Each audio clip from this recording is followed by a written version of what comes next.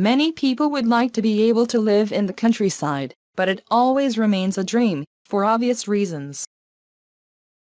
Economic and technological progress has meant that rural areas have become depopulated in favor of the big cities. But it is technology, paradoxically, that is bringing about a return to the countryside. Thanks to the internet, it is increasingly easy to work from home, and many companies have already begun to opt for teleworking as a valid option.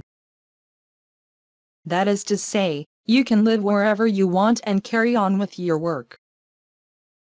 I think many employers have realized how much this can make workers more efficient. First of all, because of the peace of mind of not having to take the car every day, losing time in moving around, with traffic jams, accidents.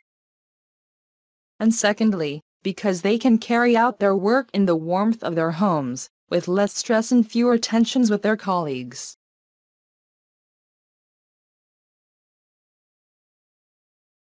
Many people would like to be able to live in the countryside, but it always remains a dream, for obvious reasons.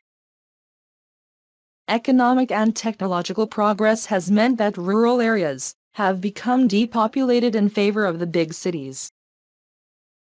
But it is technology, paradoxically, that is bringing about a return to the countryside.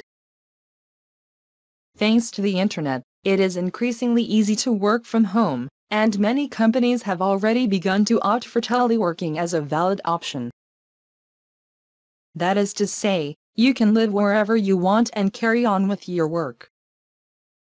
I think many employers have realized how much this can make workers more efficient. First of all, because of the peace of mind of not having to take the car every day, losing time in moving around, with traffic jams, accidents.